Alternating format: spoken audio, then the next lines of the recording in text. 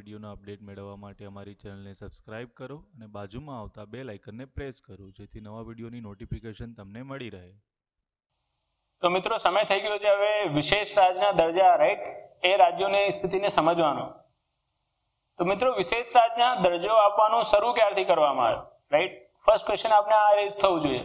તો જેમ કે મેં તમને કીધું કે નાણાં પંચ ભલામણ કર્યા કે કેન્દ્ર સરકારને રાજ્યોને કેટલી મદદ કરવી જોઈએ. હવે નાણાં પંચે આ ભલામણમાં જોયું કે ભાઈ અમુક રાજ્યો એવા છે જે આર્થિક રીતે બહુ પછાત છે, એમને એક અલગથી શું છે ફંડની જરૂર છે. તો એના માટે સૌપ્રથમ ફિફ્થ ફિનાન્સ કમિશન, પાંચમા નાણાં પંચે રાઈટ કેન્દ્ર સરકારને ભલામણ કરી કે ભાઈ આપણે એક રાજ્યોને એવી કેટેગરી શરૂ કરવી જોઈએ જેનાથી આપણે શું કરી શકીએ, પછાત પડતા રાજ્યોને અલગથી સહાય કરી શકીએ. આ ફિફ્થ ફિનાન્સ કમિશનના જે અધ્યક્ષ હતા એ અધ્યક્ષ હતા મહાવીર ત્યાગી રાઈટ, અને આ સમયગાળો હતો 1969 નો.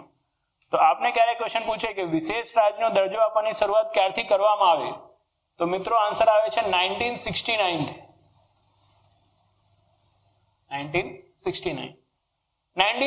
થી આ શરૂઆત કરવામાં આવે છે. 1969 માં જ્યારે આ વિશેષ રાજ્યના દરજ્જા આપવાની શરૂઆત કરવામાં આવી તો આ વિશેષ રાજ્યનો દરજ્જો કોણે આપ્યો? અધરવાઇઝ આપણે કોઈ ક્વેશ્ચન પૂછે કે વિશેષ રાજ્યનો દરજ્જો કોણ આપી શકે છે? Option A NITI Aayog, option B નાણાં પંચ, ઓપ્શન સી કેન્દ્ર સરકાર કે ઓપ્શન ડી સંસદ. શું આન્સર આવશે? તો મિત્રો આ ચારે ચાર આન્સર ખોટા છે, કેમ કે આન્સર આવશે રાષ્ટ્રીય વિકાસ પરિષદ, નેશનલ ડેવલપમેન્ટ કાઉન્સિલ. તો પહેલું ફેક્ટ તો આ યાદ રાખવાનું છે ક્યારથી આપવાની શરૂઆત થઈ, તો 1969 પછી વિશેષ રાજ્યનો દરજ્જો કોણ આપી શકે છે? તો આન્સર આવે છે રાષ્ટ્રીય વિકાસ પરિષદ આપી શકે છે, નેશનલ ડેવલપમેન્ટ કાઉન્સિલ આપી શકે છે.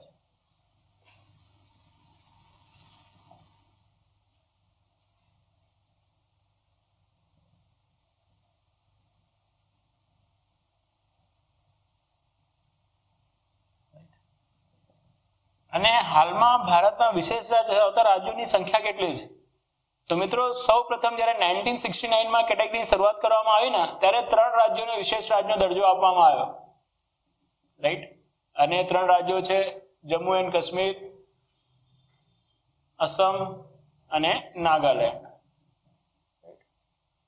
આ 3 રાજ્યોને સૌપ્રથમ વિશેષ રાજ્યનો દરજ્જો મળ્યો. એના પછી ક્રમશઃ એક પછી એક અત્યારે વિશેષ રાજ્યના દરજ્જા આપતા આપતા કુલ રાજ્યોની સંખ્યા કેટલી થઈ ગઈ છે? તો એ થઈ ગઈ છે 11. જેમ સાથે સાથ ઉત્તર પૂર્વી રાજ્યો પાસે શું છે વિશેષ રાજ્યનો દરજ્જો છે. તો 2 ઉત્તર પૂર્વી રાજ્યો તો આપણે લખી દીધા છે, બીજા બી આપણે લખીએ તો મણિપુર, પછી મિઝોરમ, ત્રિપુરા, મેઘાલય,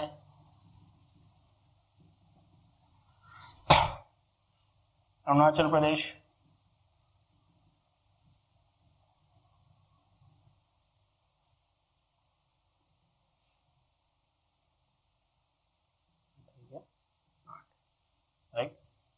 તો આમાં તમે જોઈ રહ્યા છો આ સાથે સાથ ઉત્તર પૂર્વ રાજ્ય થઈ ગયા અને એક રાજ્ય થઈ ગયું કયું? જમ્મુ કાશ્મીર. તો 8 થઈ ગયા. 9મા નંબરનો રાજ્ય છે આપણો સિક્કિમ રાઈટ, ઉત્તરાખંડ અને હિમાચલ પ્રદેશ.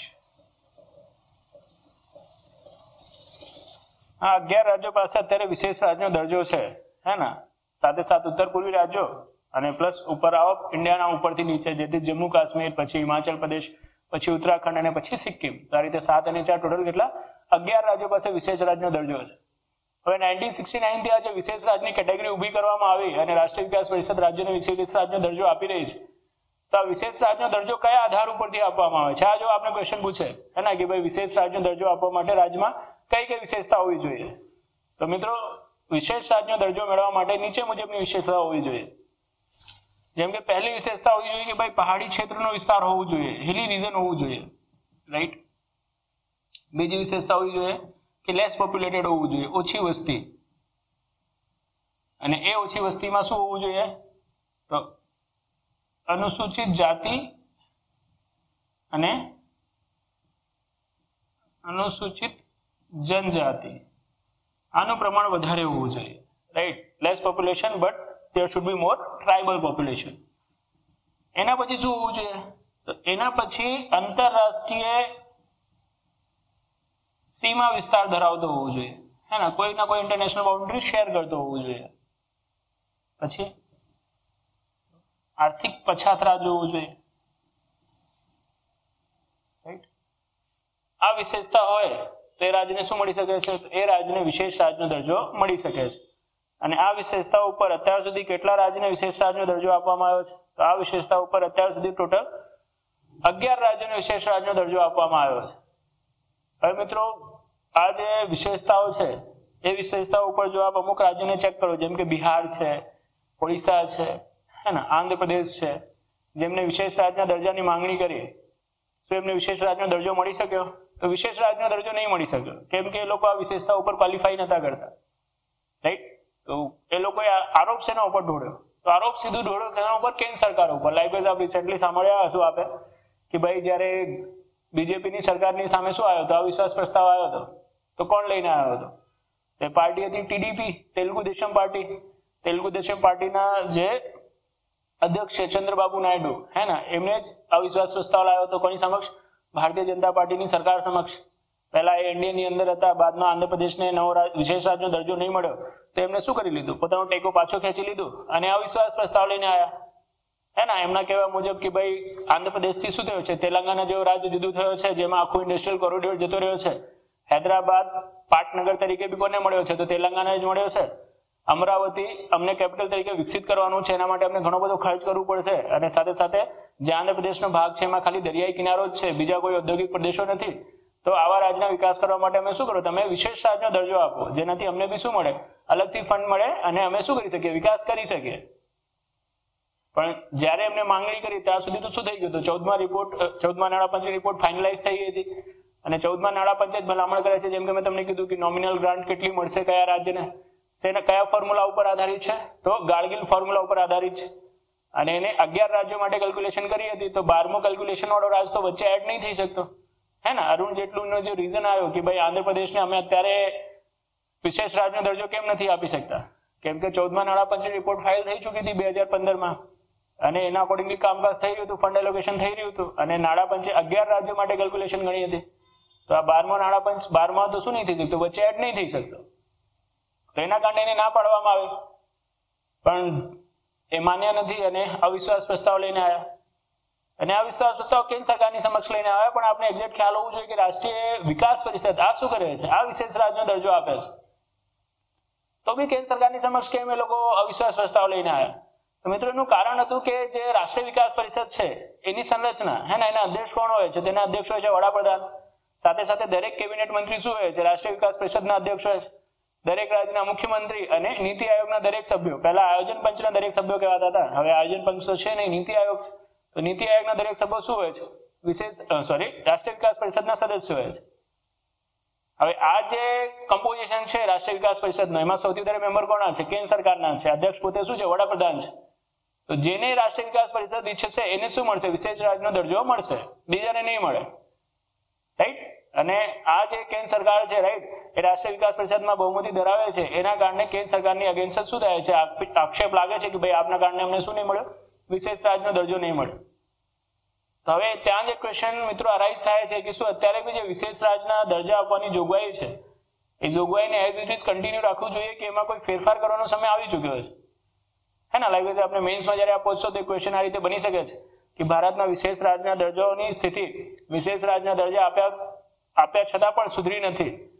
તો શું એમાં કોઈ ફેરફાર કરવાનો સમય થઈ ગયો છે કે એને વિશેષ રાજ્યના દરજ્જો આપવાની જે પ્રક્રિયા છે એમાં કોઈ ફેરફાર કરવો જોઈએ? તમારા વિચારો જણાવો.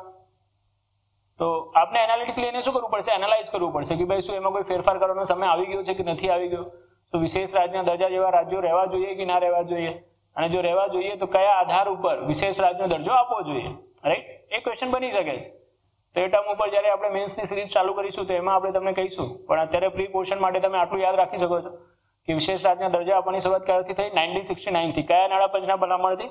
તો 5મા નાણાં પંચના ભલામણથી. 5મા નાણાં પંચના અધ્યક્ષ કોણ હતા? તો મહાવીર ત્યાગી હતા, રાઈટ. અને સૌપ્રથમ કયા રાજ્યોને વિશેષ રાજ્યનો દરજ્જો મળ્યો? તો 3 રાજ્યોને, જમ્મુ કાશ્મીર, નાગાલેન્ડ અને આસામ. અત્યારે કુલ કેટલા રાજ્યો પાસે વિશેષ રાજ્યનો દરજ્જો છે? તો 11 રાજ્યો પાસે વિશેષ રાજ્યનો દરજ્જો છે, હે ને. વિશેષ રાજ્યના દરજ્જા મેળવવા માટે કઈ વિશેષતા હોવી જોઈએ? તો આ મુજબની વિશેષતા હોવી જોઈએ. અને છેલ્લો પોર્શન કે ભાઈ વિશેષ રાજ્યનો દરજ્જો ધરાવતા રાજ્યોને કયો ફાયદો થાય છે? તો મિત્રો પહેલો ફાયદો મેં તમને કીધું કે કેન્દ્રની યોજના પેટે એમને શું મળે છે? 90% ફંડ મળે છે, બલકી સમાન શ્રેણીના રાજ્યોને કેટલા ટકા ફંડ મળે છે? તો 60% ફંડ મળે છે. તો પહેલું, કેન્દ્રની યોજના પેટે એમને 90% ફંડ કેન્દ્ર સરકાર આપે છે, પહેલો ફાયદો. બીજો ફાયદો, નોમિનલ ગ્રાન્ટ જે છે, નોમિનલ અસિસ્ટન્ટ, એ નોમિનલ અસિસ્ટન્ટ પેટે એમને 90% સહાય અને 10% જ લોન ગણવામાં આવે છે. બલકી સમાન શ્રેણીના રાજ્યો માટે 30% સહાય અને 70% લોન ગણવામાં આવે છે. ત્રીજો ફાયદો શું છે? તો વિશેષ શ્રેણીના રાજ્યો ધરાવતા રાજ્યો માટે જે ટોટલ વિકાસશીલ ખર્ચ કરવાનો હોય છે સરકારનો જે પ્લાન એક્સપેન્ડિચર હોય છે, એ પ્લાન એક્સપેન્ડિચરના એટલીસ્ટ 30% વિકાસશીલ રાજ્યોમાં ખર્ચ કરવું પડે છે. આ બાંહેધરી હોય છે કે ભાઈ ટોટલ જે આપણું પ્લાન એક્સપેન્ડિચર છે, મીન્સ વિકાસના કાર્યો કરવા માટે જેટલું ખર્ચ આપણે કરવું છે, એના 30% ભાગ આપણે ઓલમોસ્ટ શું કરવું પડશે? જે વિશેષ રાજ્યના દરજ્જા ધરાવતા રાજ્યો છે એમાં ખર્ચ કરવું પડશે. તો એના કારણે વિશેષ રાજ્યના દરજ્જા ધરાવતા રાજ્યોને શું થાય છે? જે ઇન્ફ્રાસ્ટ્રક્ચર પ્રોજેક્ટ થાય છે એની ફાળવણી થોડી વધારે થાય છે, કેમ કે એટલીસ્ટ 30% બજેટ તો શું કરવાનું છે? ત્યાં એમને ફાળવવાનું છે, રાઈટ? એના પછી બીજો ફાયદો શું થાય છે? તો વિશેષ રાજ્યના દરજ્જા ધરાવતા રાજ્યોમાં જે કેન્દ્રીય કરવેરા છે, જેમ કે કોર્પોરેશન ટેક્સ છે, ઇન્કમ ટેક્સ છે, હે ને, આવા કરવેરાઓને શું કરી દેવામાં આવે છે? ઓછું કરી દેવામાં આવે છે. કેન્દ્ર સરકાર એવા કરવેરાઓને માફ કરે છે, અદરવાઇઝ એની રેટ ઘટાડી દે છે. જેના કારણે વિશેષ રાજ્યના દરજ્જા ધરાવતા રાજ્યોને શું ફાયદો થશે? કે જે ઇન્ડસ્ટ્રી છે ને, ઇન્ડસ્ટ્રી ત્યાં જશે, ઇન્ડસ્ટ્રીયલાઇઝેશન બહુ વધી જશે, કેમ કે ઇન્ડસ્ટ્રી ઉપર જે કરવેરા લાગી રહ્યા છે, કરવેરાની દર ઘટાડી દેવામાં આવે છે. તો ઇન્ડસ્ટ્રી માટે જે પ્રોડક્શન છે સસ્તું થઈ જશે, અને પ્રોડક્શન સસ્તું થશે, પ્રોડક્ટની કિંમત ઘટશે તો એનું વેચાણ વધશે. એના કારણે એવા રાજ્યોમાં ઇન્ડસ્ટ્રીયલાઇઝેશન બહુ થશે, હે ને, વધારે ઇન્ડસ્ટ્રીઝ જશે, અને ઇન્ડસ્ટ્રી આવવાના કારણે શું થશે? ત્યાં ઇન્ફ્રાસ્ટ્રક્ચરનો વિકાસ થશે, રોજગાર વધશે, અને જેના કારણે એ રાજ્યનો વિકાસ થશે. તો આના કારણે આવા રાજ્યોમાં કેન્દ્ર સરકાર શું કરે છે? કરવેરામાં છૂટ આપી દે છે, ને. જેમ કે તમે હિમાચલ પ્રદેશમાં બધીનું નામ સાંભળ્યું હશે. તો બધીમાં શું થઈ ગયું છે? આખું ફાર્માસ્યુટિકલ હબ બની ગયું છે, રાઈટ? બધી ફાર્મસીની કંપની ત્યાં પહોંચી ગઈ છે, કેમ કે એક તો ક્લાઇમેટ એવું છે કે જલ્દીથી દવાઓ ખરાબ નહીં થાય, ડિગ્રેડ નહીં થાય, અને બીજો વિશેષ રાજ્યનો દરજ્જો બી છે, તો એમાં ટેક્સમાં ઘણી બધી છૂટછાટ આપવામાં આવી છે. તો આ બી ફાયદો મળે છે વિશેષ રાજ્યના દરજ્જા ધરાવતા રાજ્યોને, હે ને. તો આ વિશેષ રાજ્યના રાજ્યોને મળતા ફાયદાઓની વાત છે. એ કેન્દ્રની યોજના પેટે એમને 90% સહાય મળે છે, રાઈટ? નોમિનલ ગ્રાન્ટમાં એમને 90% શું હોય છે? સહાય હોય છે, માત્ર 10% લોન હોય છે. સમાન શ્રેણીના રાજ્યો માટે શું હોય છે? 30% સહાય અને 70% લોન હોય છે. વિશેષ રાજ્યના દરજ્જા ધરાવતા રાજ્યો માટે 30% ફંડ વિકાસશીલનો ખર્ચ કરવો શું હોય છે? અનિવાર્ય હોય છે. વિશેષ રાજ્યના દરજ્જા ધરાવતા રાજ્યો માટે શું હોય છે? કેન્દ્રીય કરવેરાની દર બહુ ઓછી હોય છે, રાઈટ? એના કારણે દરેક રાજ્યો ઈચ્છે છે કે અમને વિશેષ રાજ્યનો દરજ્જો મળે, પણ દરેકને નહીં આપી શકાતું, કેમ કે એના માટે આ જોગવાઈઓ છે, રાઈટ? તો જે આપણે લખ્યું છે નાણાં પંચના ભલામણથી સહાય 8 પૈસા, એ વિશેષ રાજ્યોને બી મળે છે અને સામાન્ય રાજ્યોને બી મળે છે. પણ ફોર્મ્યુલા એક જ છે, ગાડગીલ ફોર્મ્યુલા. ગાડગીલ ખર્ચી ફોર્મ્યુલાના વડે ડિસ્ટ્રીબ્યુટ થશે. એમાં એમને છેદફળ વસ્તીનો આધાર લીધો છે, અને છેદફળ વસ્તી અને એની જે જીડીપી છે એના આધારે દરેક રાજ્યોને શું થાય? ફંડ ફાળવણી થાય. પણ એ ફંડ ફાળવણીમાં મેં તમને કીધું ને કે જેટલી બી ફંડ ફાળવણી થાય એનું 70% શું થાય? લોન ગણવામાં આવે. માત્ર 30% સહાય ગણવામાં આવે.